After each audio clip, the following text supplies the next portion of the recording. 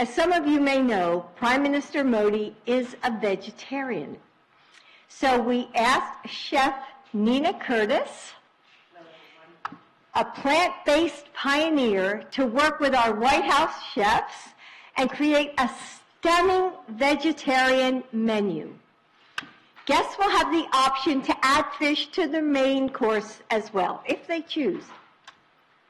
Tomorrow night, guests will walk across the South Lawn into a pavilion draped in rich greens with saffron-colored flowers at every table, the colors of the Indian flag.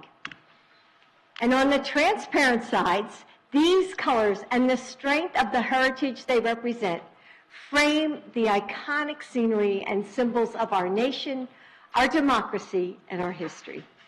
The White House and the Washington Monument. Inside, each table arrangement is warm and unique. We hope guests feel as if someone has set that table just for them, because we have. Alongside Executive Chef Chris Comerford and Executive Pastry Chef Susie Morrison, we have curated a menu that really showcases the best in American cuisine, also then seasoned with Indian elements and flavors.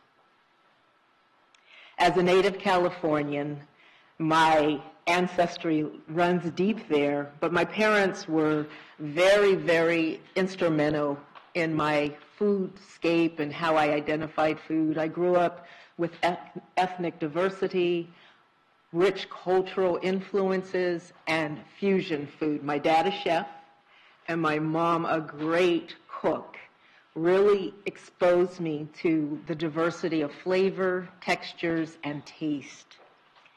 Throughout my culinary career, I have witnessed the remarkable power that food has as an equalizer. A meal lovingly prepared and shared has an enchanting ability to transcend differences, forge connections, and strengthen bonds.